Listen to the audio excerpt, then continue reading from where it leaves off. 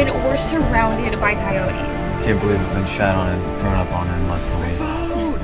Fucking Baja. Just showed up on somebody else's boat.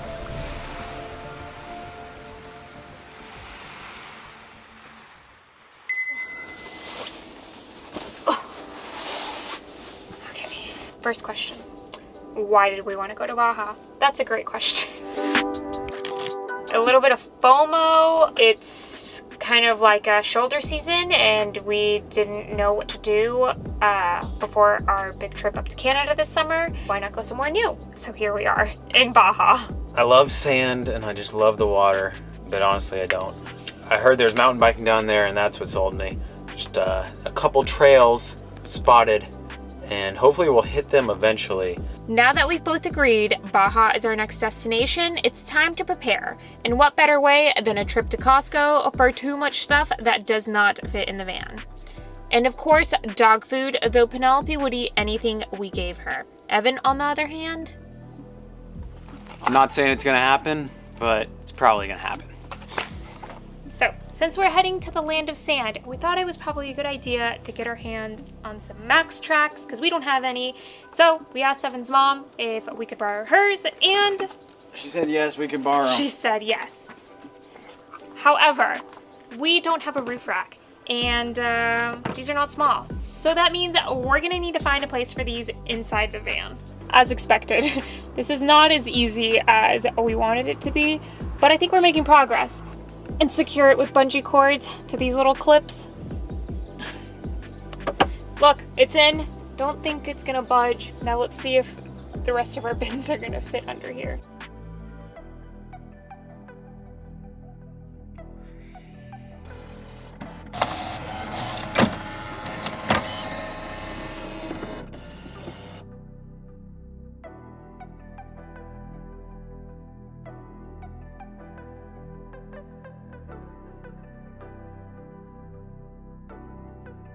Now, come on.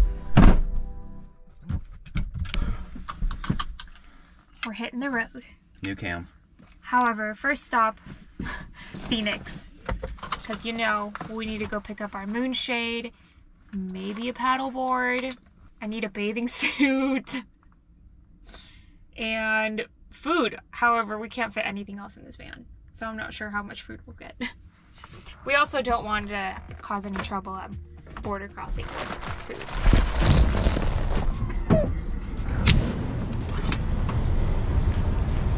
We only had a big bag for the one bathing suit bottom I bought. It's mine, I know.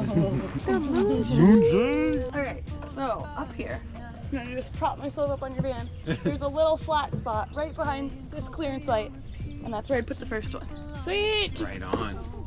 We are ready to go. There's no more living space left in here, but you're gonna have a good time.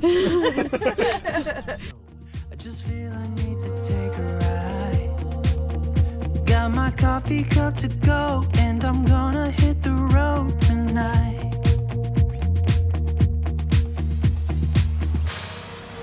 Now my wheels in motion and my windows open with the wind blowing in my hair. I'm driving down the highway, gonna do this. We're not in Mexico yet, but the sand is for real. if you've ever wondered how dunes are created, it's with wind. We happen to be here on the day that they're deciding to re-beautify themselves. Here I go.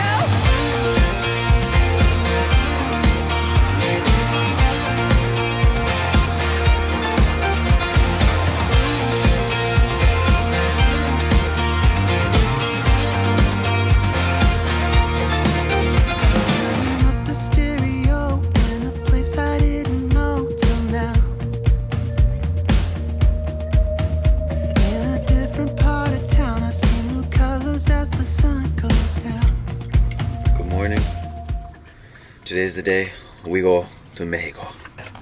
I'm team cheerleader. Melanie's got anxiety, so I'm designated team cheerleader for the beginning of this trip until she realizes everything's okay. You'd think I'd never been out of the country, don't speak a lick of Spanish, Both are untrue. It should be fun. This is Penelope's third country she's going to be entering, so she's going to be wild on the beaches by the end of this video. Alright, we got one thing left to do in the States before crossing the border, and that is turning this into this. Lighting is so different. Yeah. The border crossing experience was unlike what we expected, as in, it wasn't much of an experience at all. So that was a little confusing because it's nothing like the Canadian-US border where you go up to like a booth, an attendant. We haven't yet. Are we? I mean, you think it's over? Let's go make sure it's over. Okay. Regardless. The FMM is like right out of the gate and no one tells you anything. Yeah, so even inside I couldn't find it. So we got our car searched, not really. We opened the door, he looked in one cabinet. It was fine. No, he just asked where all these pictures were. Yeah, we have all those pictures hanging on the wall and he's like, where's this? Oh, and how about here? What about here? He's like, this is California? Because we're entering through California right now. This is the center zone. Just go Caliexo. Caliexo, this one, yeah. Caliexo, I think it's Calexico. Isn't that gonna put us back out? No, okay, Zona Centro de yeah. Go left. What did you give me?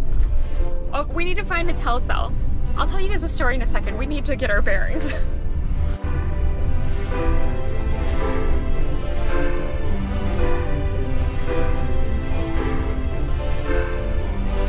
We made it. We're in Mexico. Nelly, we're in Mexico. Bienvenidos a Mexicali. It's right there. So long story short, it turns out that was the only point for border crossing. So now it's time to go run some errands. I'm gonna go into Soriana Hyper Supermarket by myself because we need to build up some trust first before we leave the van unattended with the dog. And it's also very hot. And I'm making a smoothie. And Evan's making a smoothie. Anyway, we didn't come in with any veggies or fruits because we got stung by that a little bit on our way in from Canada into the US. We didn't want that to happen again. We decided we'd just buy it here. Plus, I suspect it'll be much, much cheaper here. Let's see what we can go find in Soriana.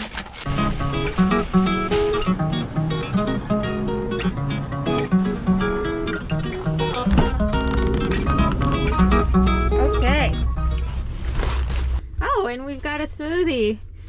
The groceries. $6.61. What'd you get? Grocery selection at Sonora was not great. For $1.32. No, that's $6.61. That's $6? Yeah. Oh my god. What? Well, I got a lot for $6. I got 2 avocados, 3 potatoes, 2 oranges, bananas, and this is the only broccoli they have. They didn't have any crowns? They didn't have kale. They didn't have Brussels. They only had lettuce and broccoli and cilantro. Either everyone's grandma looks the same, or this was the same lady at the grocery store. Everyone's grandma might look the I hope you heard that. Your grandma looks great, though. My grandma's a different nationality. I'm just saying. My grandma's Colombian. As are my parents. Fun fact, I do speak Spanish very fluently.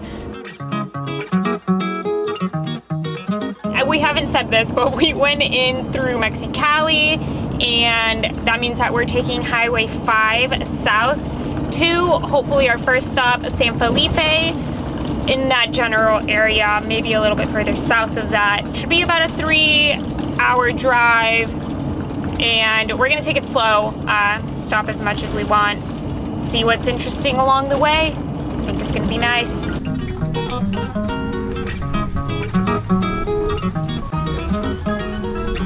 Double fisted. We stopped to get fruit, but instead we ended up with a smoothie.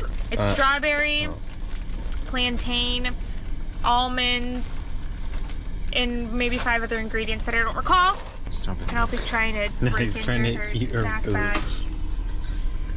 She wants her own smoothie. This one is orange, pineapple, and guajava, which I can't tell you exactly what guajava is in English. Guava. I don't know. I'm gonna have to Google it for you. We're doing great.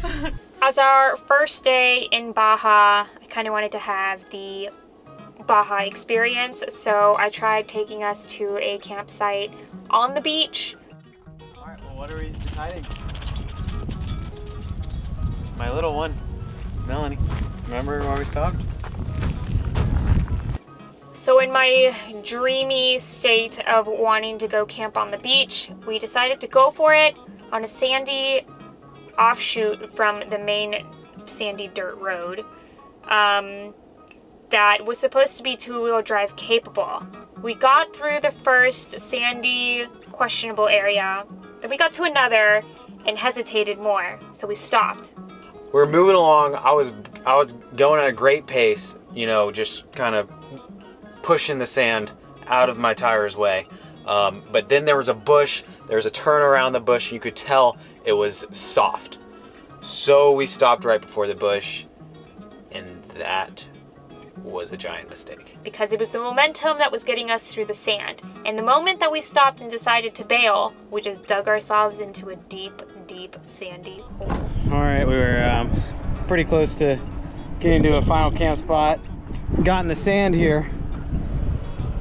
Decided to stop because it was getting kind of deep right there.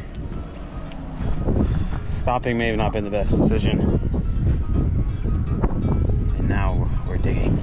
Really Getting creative. try and dig ourselves out. We'll see how it goes.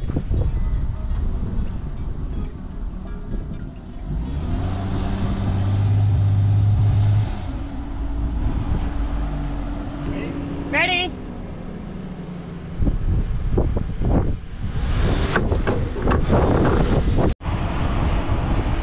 This is the hole that we created. Evan, you want to step in one of those?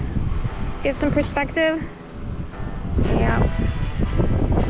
We're gonna mark this one as a do not attempt. We're gonna attempt to go for it. I expect us to have to dig a couple more times.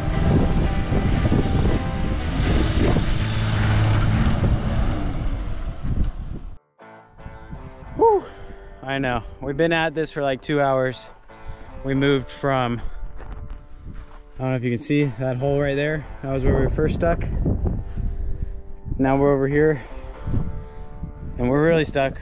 Right now I'm just like getting it dug out, so when we do get someone to tow us out of here, we can just kind of smoothly go out. We'll probably stay here tonight. Obviously, this is not our ideal first day in Baja, but we're staying positive.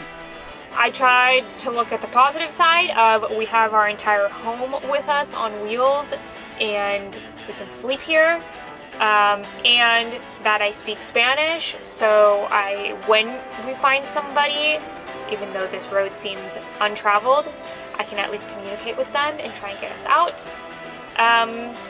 But mostly my mind was focused on what do we need to do next.